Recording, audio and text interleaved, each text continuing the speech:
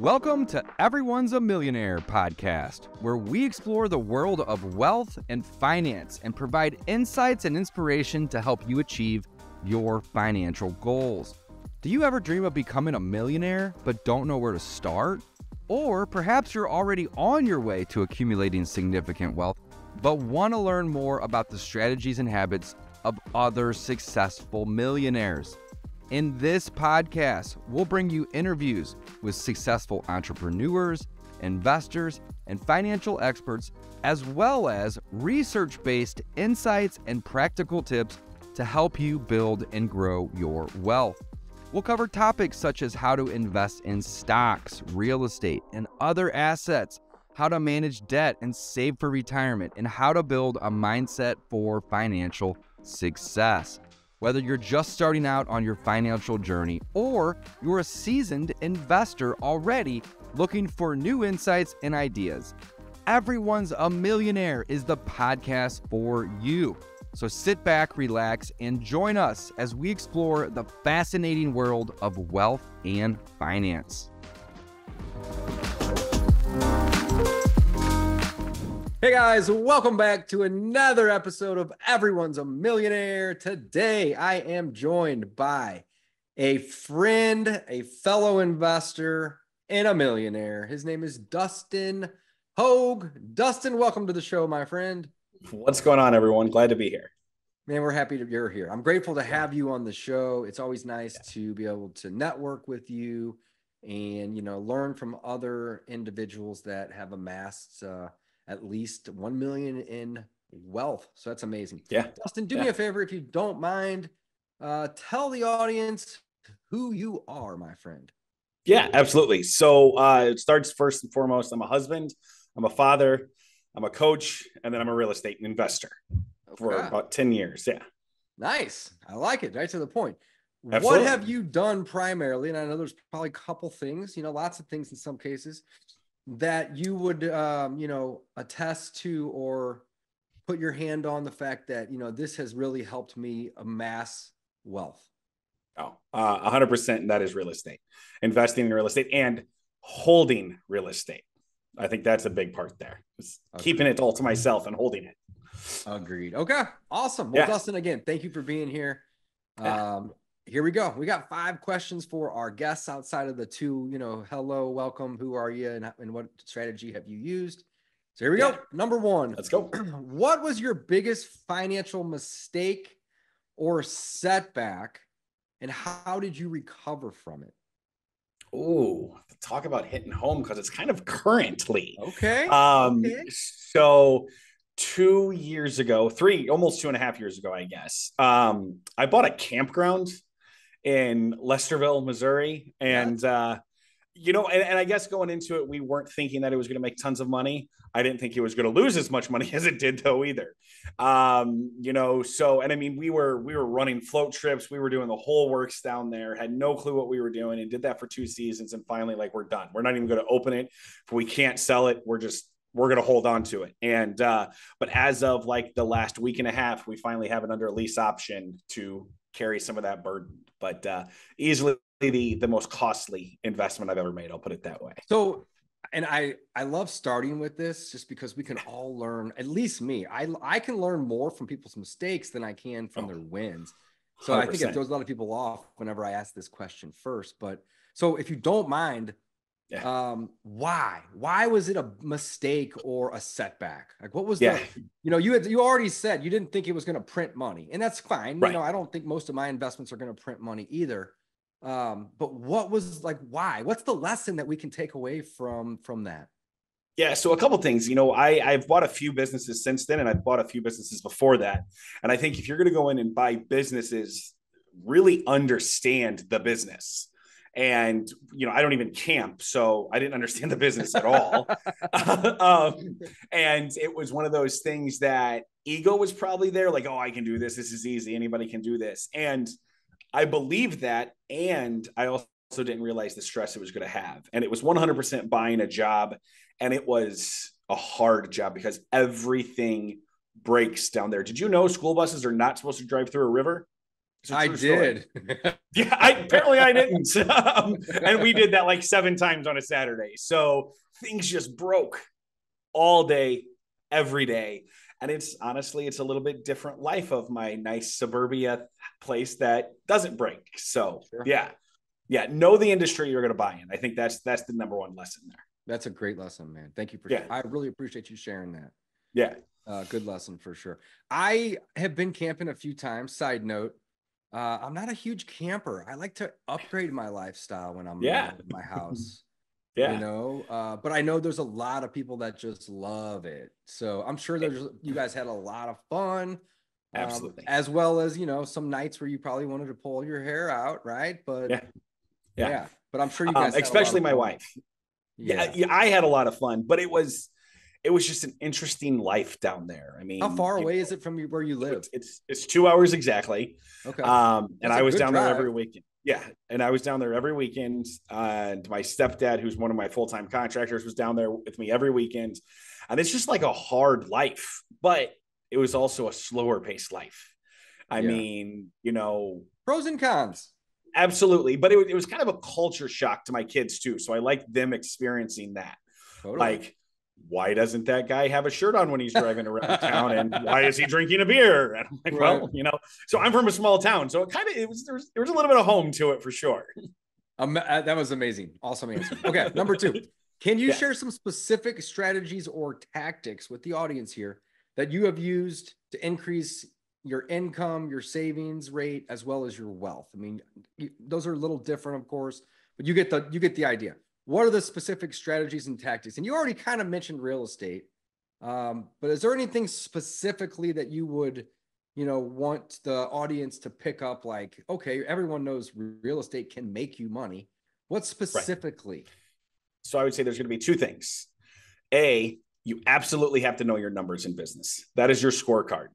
So there's not, and I'm not a sports guy by any means, yet there is not a player on the field, on the court, on whatever they're playing on that doesn't know the score at all times.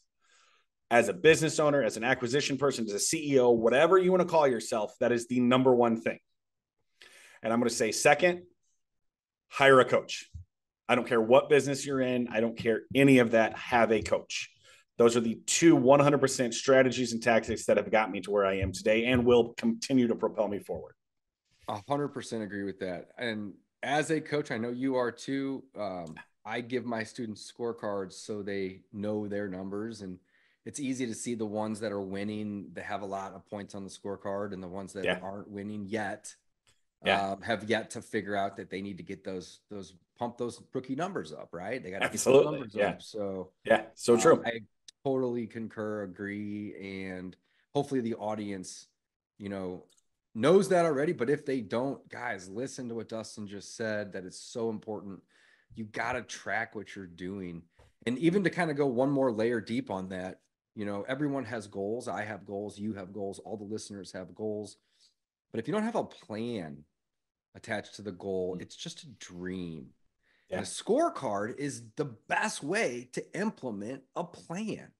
Absolutely. So I'm getting off into the weeds here, but I can't agree more with what you're saying, man. I can't agree more. Okay, number 3.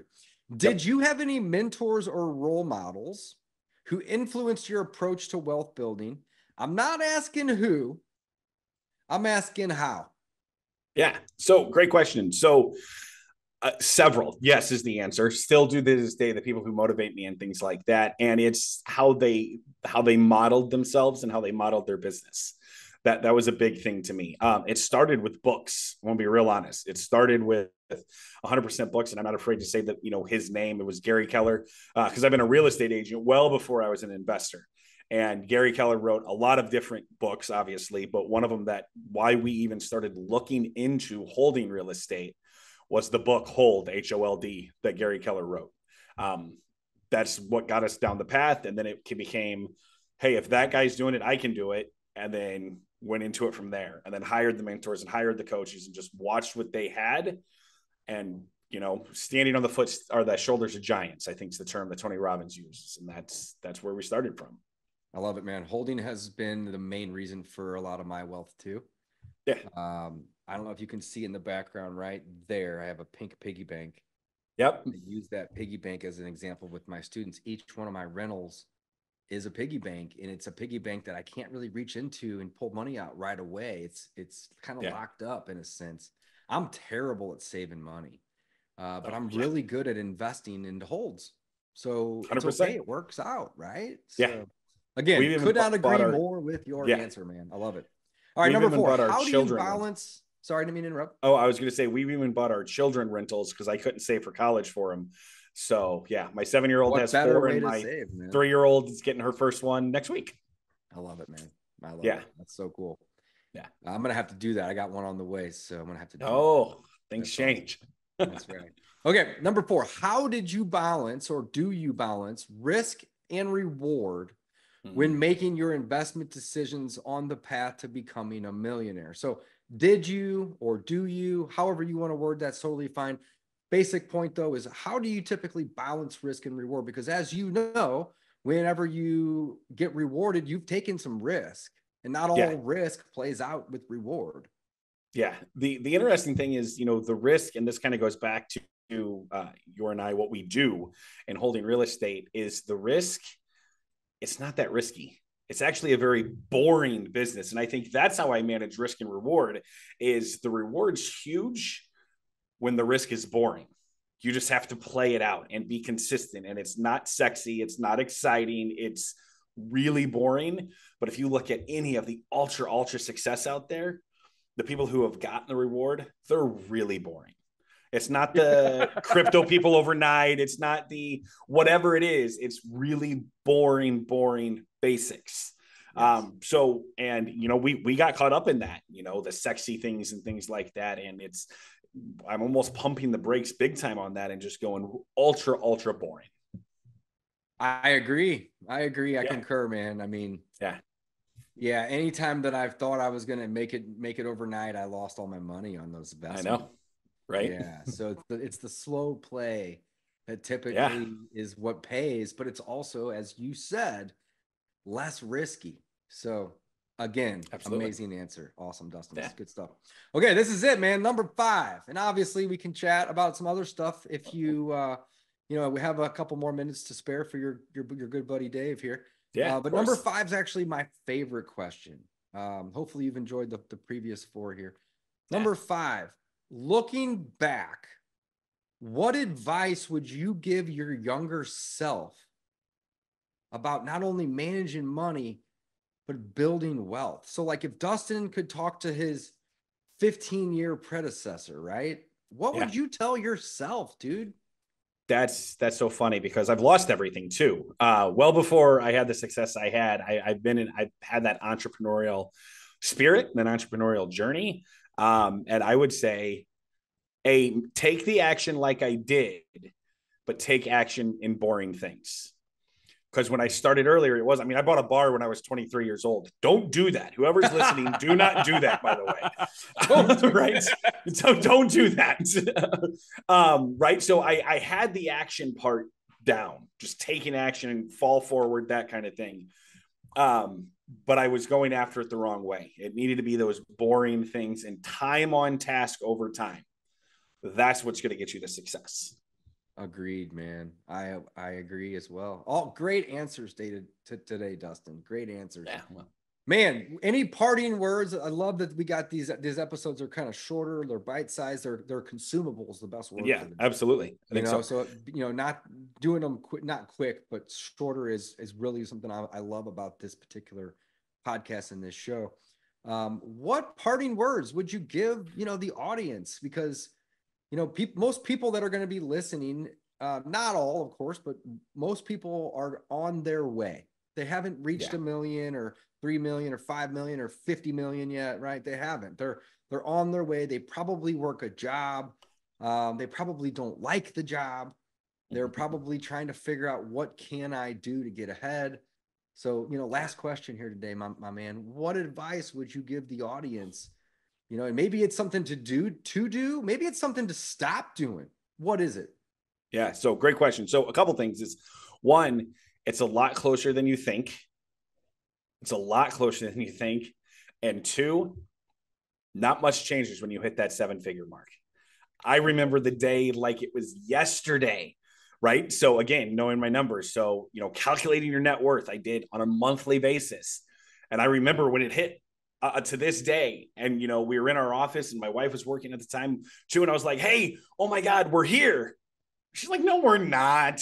Like, get back to work, because nothing changed. Right. You still had to do it. And I think that's one of those things that you realize is you still have to bring in active income, even though your net worth is high.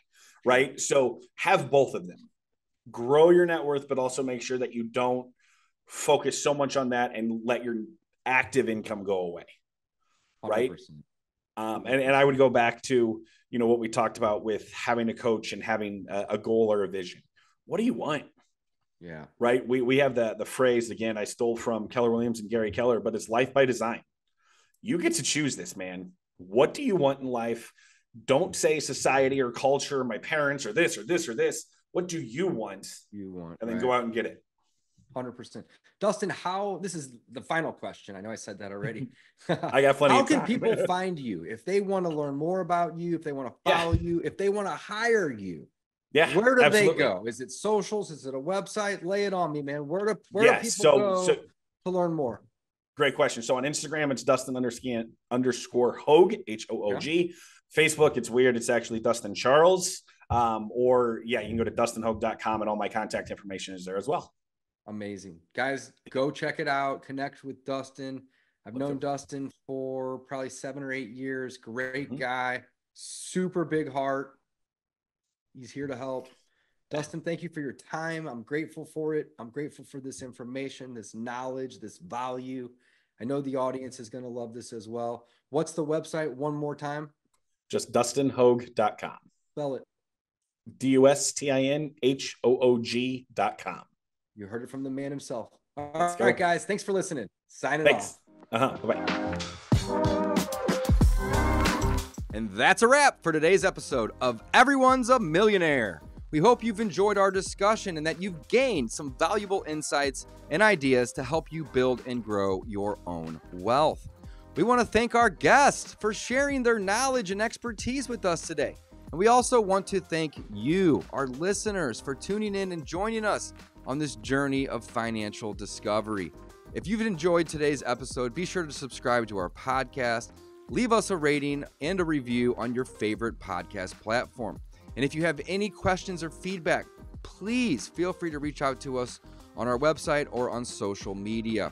Remember, at Everyone's a Millionaire, we believe that wealth is within reach for everyone, and we're here to help you achieve your financial goals. So until next time, keep hustling, keep learning, and keep building your wealth.